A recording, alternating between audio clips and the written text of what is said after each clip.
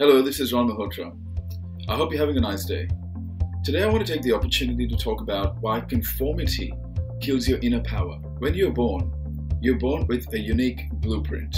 You are unique with a personality signature like no one else's. No one in the history of the world has the exact combination of personality traits, strengths, values, passion, purpose and goals as you, and no one ever will. Naturally, we're all born with a risk-free and assertive nature.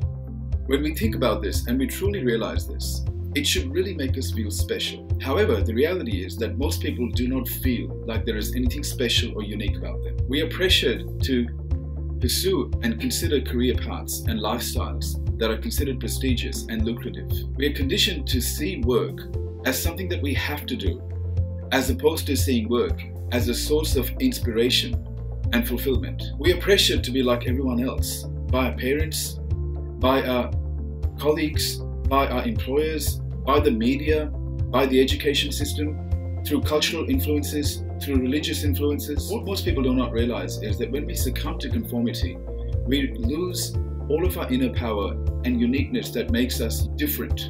When we do this, we inadvertently end up in situations, careers, or jobs that are not exactly suited for us. Most people would rather blend in than stand out, to avoid being labeled as strange or different. As we get older, we become fearful of being an individual and living in full expression of ourselves. And research shows that living in this way can be detrimental to our well-being. The consequences are severe. No sense of inner power, disconnection from personal gifts and talents, chasing material success as opposed to inspiration and fulfillment, having no passion in life and just experiencing satisfaction on a temporary basis, following others blindly, resulting in diminished self-esteem, feelings of constant anxiety and frustration. It is time that people wake up and start placing importance on what truly matters. And what truly matters is what you really want. And you can only know what you truly want if you know yourself.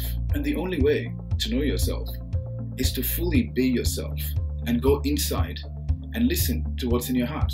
Have the courage to be your unique self, because you're going to live this life only once.